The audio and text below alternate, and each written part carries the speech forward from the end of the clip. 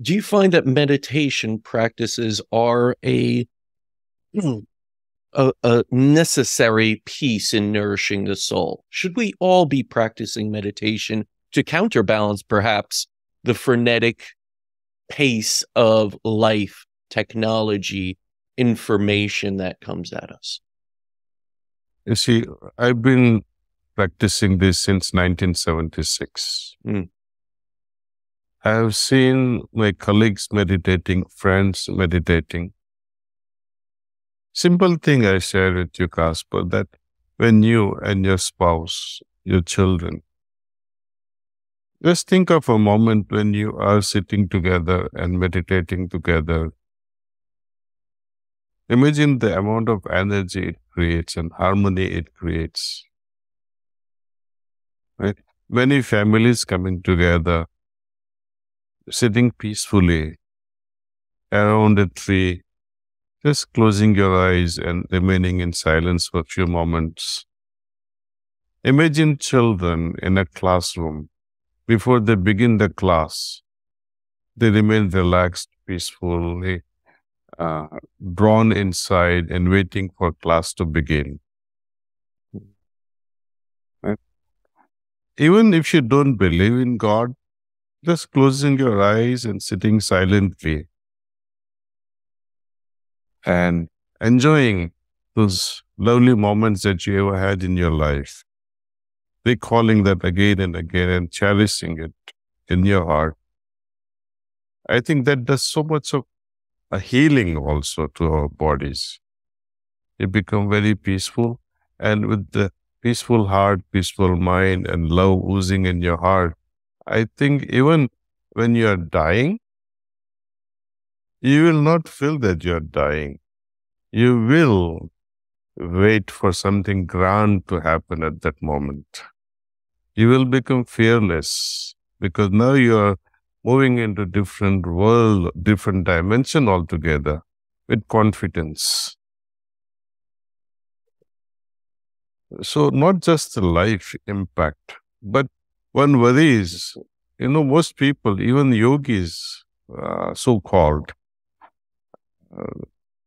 they remain either afraid or not afraid. And once you have this understanding that my life force, which is within me, it was there before, but it became incarnated within me, and it will move on later on also. So there is no end to this life force.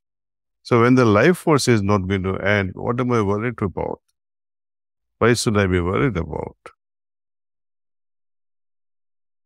I found that a number of people that find themselves sick and unhappy, at their core, they could receive treatments. They could go after the physicality of everything, like you said, diet, movement, all these different pieces. But at the core, they lack purpose. Even if they obtain health after being in a disease state, without purpose, they find themselves back in disease state.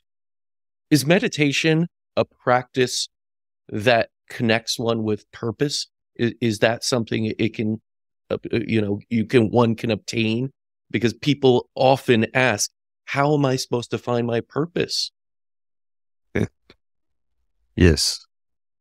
In the beginning, I've seen people do come to us for meditation with known intentions that they would like to have peace of mind.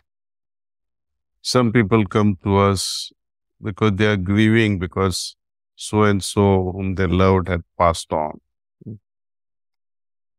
Various people, they come, somebody is terminally sick and they want some peace, some stress-free life, worry-free life. Everyone comes for their own personal reason. Right? But here, as we meditate, we develop some wisdom and understanding that, okay, I did come for peace of mind. I did come for some joy in my heart. Now, having attained peace and having attained joy, what next? The goal keeps on receding and you become more and more a craving. You begin to crave for higher and higher level of I would say, joy, Mhm. higher level of peace. Because, this peace also, it's like a spectrum.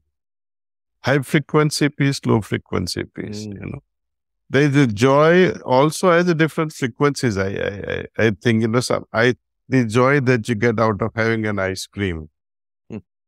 versus joy of having discussion with your beloved, or joy that you have just sitting silently with your beloved.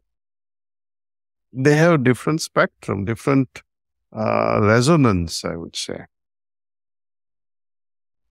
And when we talk of bliss that arise out of meditation at some level, it is uniformly same, I think. There is no spectrum to it because there is nothing to oppose it. There is no opposite of bliss. There is opposite of joy, there is opposite of happiness, there is opposite of peace, but there is no opposite of bliss when we experience that, you see. So people can come for anything, but here your own experience will tell you, okay, I've experienced this now, what next? Then you experience that. That descends automatically in your heart. And then you'll wonder, well, what next? Even when you are in a perfectly blissful state, you'll say, okay, what next? Mm. You would want to transcend even the bliss. And that is the most beautiful thing because people, you can leave your sadness, you can get rid of your restlessness or your anxiety.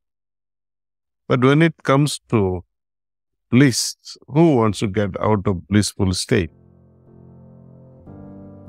And now you're talking pure spirituality.